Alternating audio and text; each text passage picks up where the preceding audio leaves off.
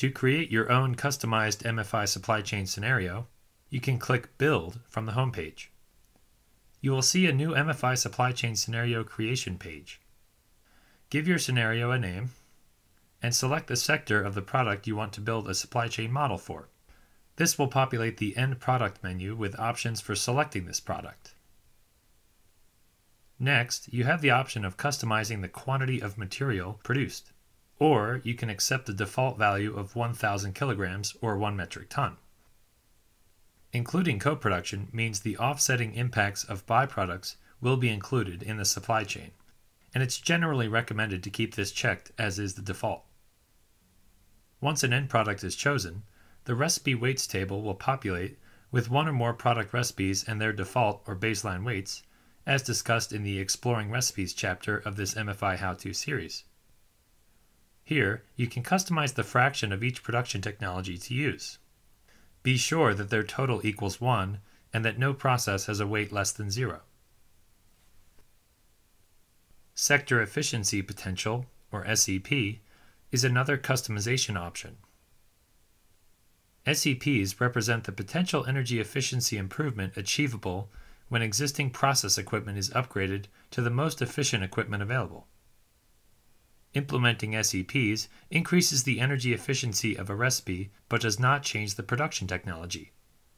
The default SEP for current technology is 0, but you can enter a fraction between 0 and 1 to represent the degree to which sector efficiency potential should be implemented for each recipe. The last customization to select is the electricity mix. Since nearly every MFI supply chain model will include electricity at some point, it's important to understand the assumptions about the sources the electricity was generated from.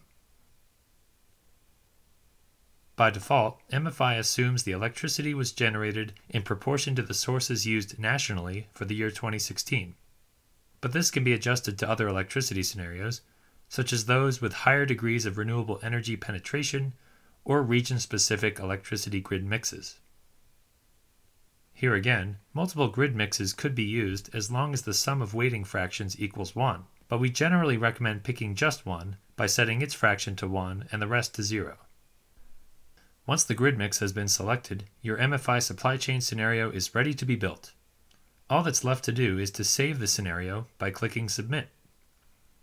This will bring you to an overview page for the newly created scenario. From this page, you can use the buttons at the top to return to the previous page, edit your scenario, or delete the entire scenario. The yellow icon is there to remind you that any MFI scenario you create will only be visible to you and the MFI team.